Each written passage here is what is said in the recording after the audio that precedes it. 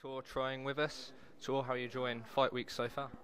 Yeah, doing all right. I have a little bit of weight to cut, but it's all right. It's not like it's what I'm used to do, so it's no problem.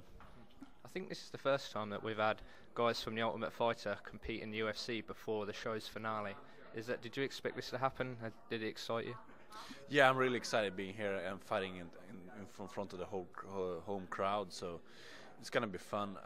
I didn't know it's like the first time, but that's cool if it's like that. I might be wrong, I'm not sure, so don't quote me on it. And you're fighting Adem Cella, who's also from the show. What are your thoughts on him and how the fight will go with him?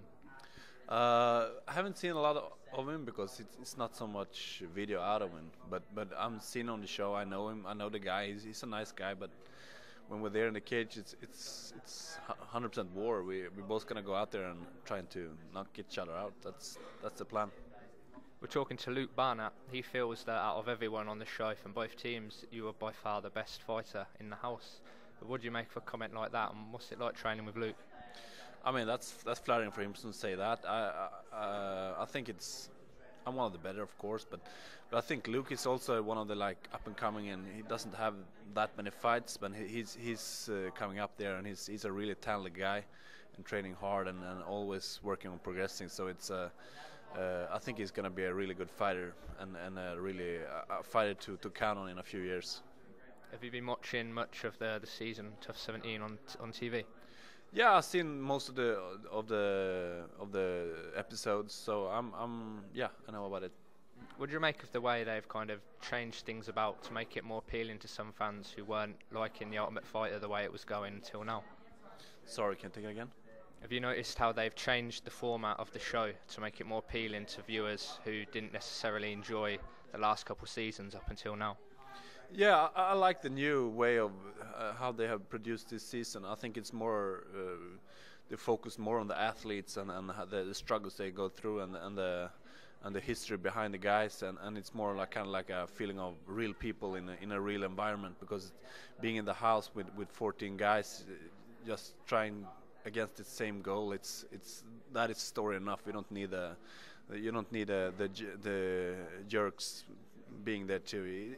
I think this is more how it is, and I like the way of it. Of course, the Swedish MMA Commission pulled Alexander Gustafsson out of the main event, sadly. What are your thoughts on that? I mean, it's really disappointing. I trained with Alexander a lot here, and in the late week, the week before here, and it was really in a really good shape for this fight, and it was really anxious getting in here. And anxious, that's the wrong word, I think. Can we take it over? Eager, yeah.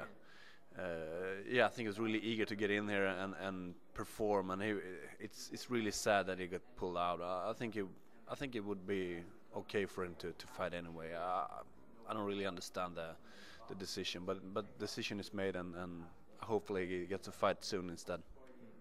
The Swedish MMA Federation seem very strict and on top of things, paying attention to every detail. Do you think this is good for the sport and helping things progress in Sweden?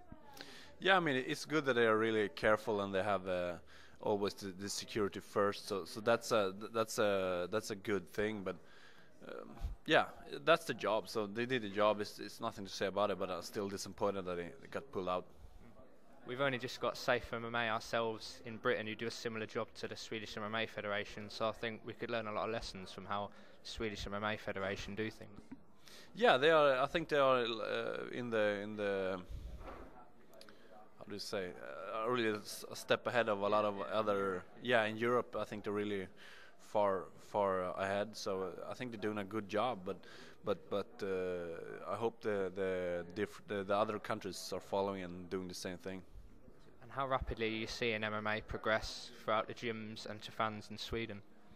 You can see it pretty quick. It's since the first UFC here last year, it's been happening a lot of stuff, and it feels like people are more aware of MMA in Sweden. It's starting to be a big sport, and especially like big stars as Alexander Gustafsson, people starting to know him, and it's starting to get big. Thanks a lot and best of luck. This is MMAPLUS at UFC on Fuel TV 9.